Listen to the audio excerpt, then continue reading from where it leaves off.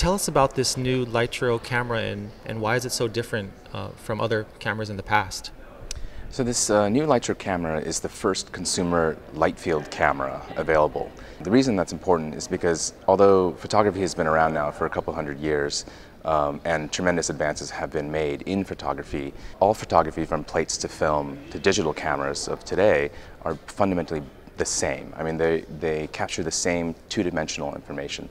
So the big breakthrough here in producing a light field camera is that we capture a much richer set of information from the real world. In fact, what we're capturing is called the light field.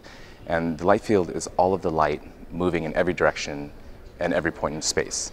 So while that's sort of this lofty definition, what it allows us to do is preserve the direction of light at every point of capture. Now for consumers, what that means is you can do things like refocus pictures after you've taken them.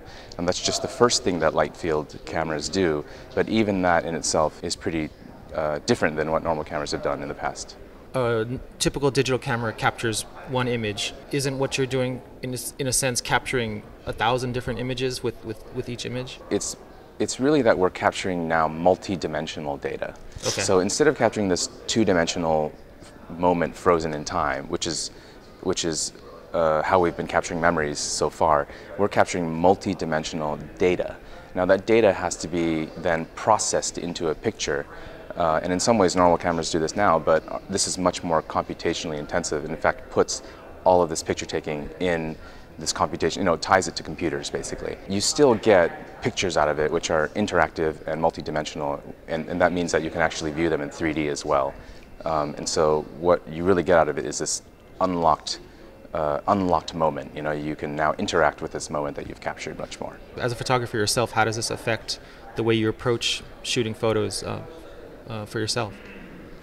Yeah, so this is a new form of photography, and again, it's really the first big transformation in photography, and it's been very rewarding to learn about light field because it changes the way that I think about storytelling. Photographers are really just telling stories, either about their lives or about the things around them, and to have more dimensions to work with is a powerful thing for storytelling. It's just like having more tools to tell a story. And so that's affected me as a light field photographer, but it's also changed the way that I think about normal photography. I think much more about depth and relationships in depth, even when I'm shooting with a traditional camera. But as the storyteller, I can either freeze the focus in a certain place and export it, or I can allow the people viewing the pictures to interact with these moments that I've captured, these living pictures. So I can set the default focus, but then they can, there might be something in the background that's obscured, and they can click on it to see what it is, and that can tell a story. That relationship, which takes user interaction, can be a very powerful storytelling tool.